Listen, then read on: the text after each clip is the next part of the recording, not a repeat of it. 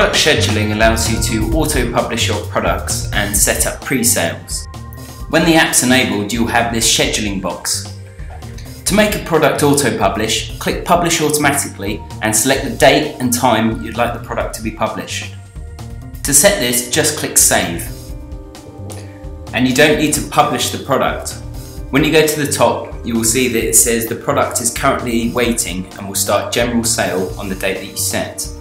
The product stays unpublished until that date when it will automatically change. Clicking Publish overrides your schedule and you'll see that all you can do then is set up a pre-sale. I'm going to go back and unpublish again. Then I'm going to reset my automatic publishing date. Then I'm going to set this product to be a pre-sale. The product will be on pre-sale between when it is published and the general sale date. This means that your customers will be told that until this general sale date, none of the items they purchase will be made available to them. Always check the top bar to see exactly what the status of your product is. This one here is now waiting and then it will go on pre-sale on the date I've set. Clicking Publish in the top right will always override any automatic publishing settings you've made. If you want your pre-sale to be chart eligible, please make sure you contact Musicblue.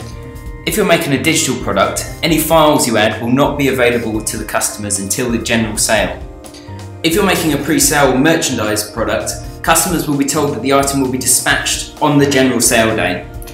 And that's all there is to it. Thanks for listening.